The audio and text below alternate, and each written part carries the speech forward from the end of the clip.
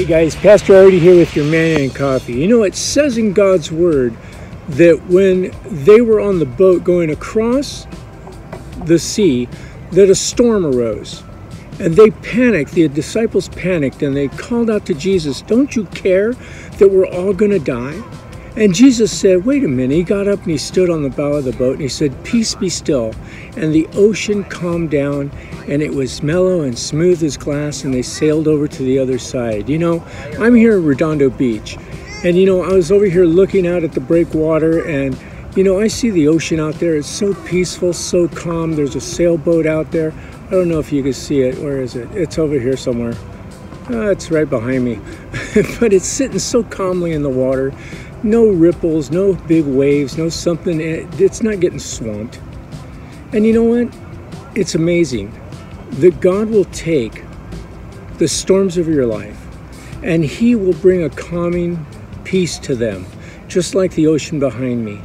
Today, family, if you're going through some struggles or you're going through some hard times, you know what? Allow God to smooth out the waves, to calm the ocean that you're sitting on. It may be turbulent right now, but you know what? God will bring it to a peace, it says. He'll calm it. He'll calm the storms in your life. So trust in Him today. Linda and I love you. We're praying for you. Pastor Tony and myself here at Reaching Our City Ministries, we're lifting you guys up in prayer that you too will be able to go through the storms of life knowing that God is going to calm the seas because He's right there with you 100% of the time. May God bless you and keep you. May He make His face to shine upon you. May He give you peace, just like the ocean out there. See, it's all peaceful.